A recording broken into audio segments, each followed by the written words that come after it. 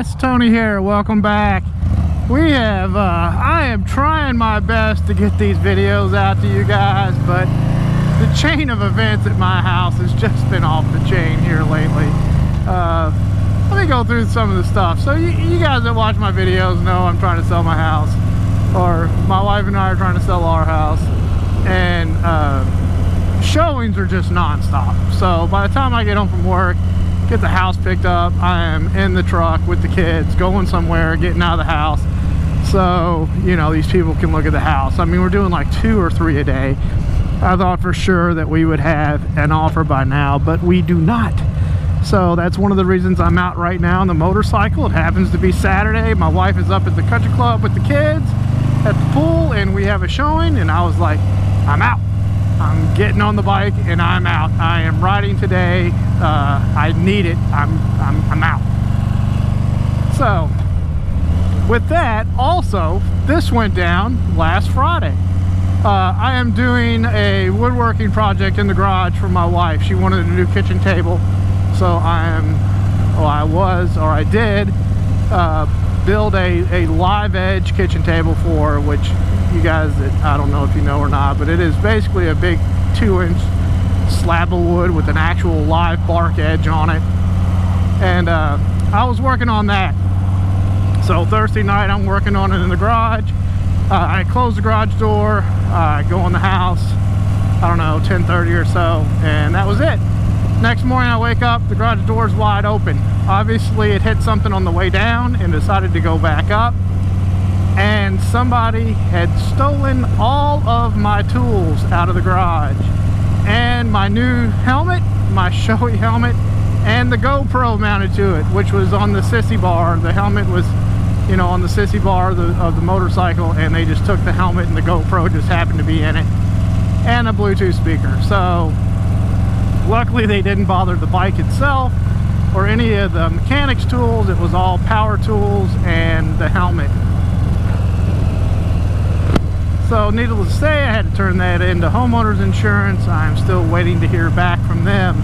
But I did have to go out and replace the helmet and the GoPro, which, as you guys know, is about $1,000 to replace these things. So it kind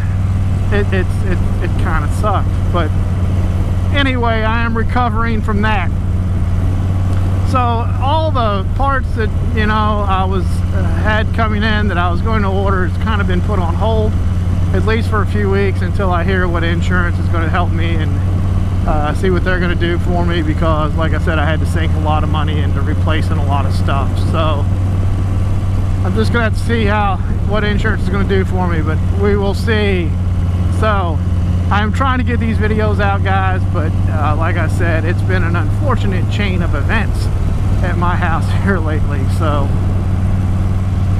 but today I am riding, so life is much better. It is hotter than hell out here though. It's about 95. I think the heat index today is supposed to be in about 108, 110. So it is hot. But on the flip side, I will say, I know I sound like a broken record on this, but every time I ride this Slim, I'm more and more impressed. For you guys that watch my moto vlogs, you know, last week I went out on was it last week? No, it was the 4th of July. I went out on a pretty long ride. It was about 150, 200 miles by the time it was all said and done. So first real long ride on the Slim. And it just so happened last week, John Maxwell and Blockhead did a video together on, you know, what's the big difference between the 2018 Softails and the older Dynas and whatnot, and how, you know, what's the ride difference? The ride difference is unbelievably better, and I can't contribute the difference to one thing on this bike, unfortunately. I can't look at you and go, it's the Milwaukee 8, that's the reason the bike's better, because it's not. Or it's the new suspension, that's the reason the bike rides so much better. Well, that's part of it, but that's not it either.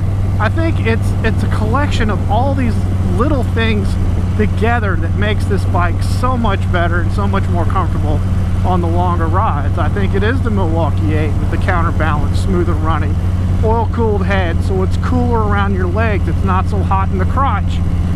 You know, the new suspension, so much smoother, so much more responsive than what was on the older Softails. Just everything mixed together. I mean, it's just, for longer rides, anything over 20-30 miles on the expressway, it's just unbelievably comfortable, this bike is, which, you know, I don't get it, but it really is. Got an itch. But I don't know what the hell I'm talking about. I'm just kind of rambling. Like I said, the motorcycle stuff has been a little bit in the back seat here lately, with the sale of the house and the build of the new one, and then having a bunch of stuff stolen. I just haven't had the time I would like to dedicate, but I am trying to find it.